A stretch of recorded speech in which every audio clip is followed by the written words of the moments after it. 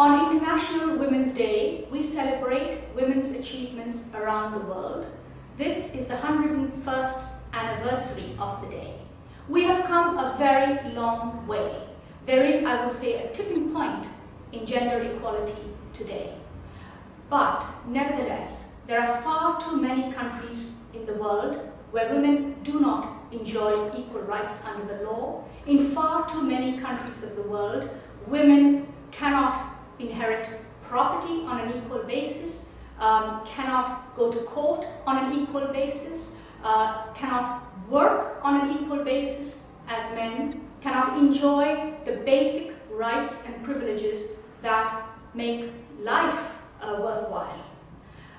And it is for those women that the struggle continues, and this is where the work of IDLO, the International Development Law Organization, becomes important. Because when law doesn't protect you, then of course society sees that as a sanction, as an approval of their own discrimination. And it is in that kind of environment that violence flourishes, that inequality flourishes, that injustice flourishes for women.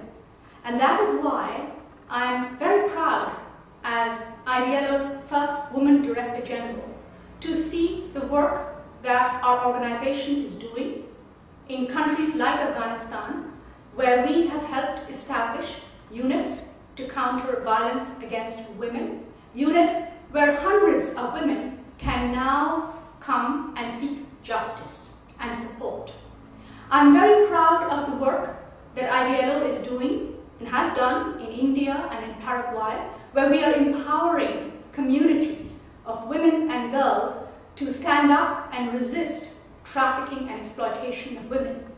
We have worked also in countries like Liberia, Rwanda, and Mozambique to strengthen land title, property rights for women. So whether it is in the context of violence against women, whether it is in the context of legal empowerment of women, whether it's in the context of economic rights, there is a lot that remains to be done, but there is also good news. And it's a great privilege for IDLO to be part of that good news as women and girls around the world stand up for their own rights and make a difference.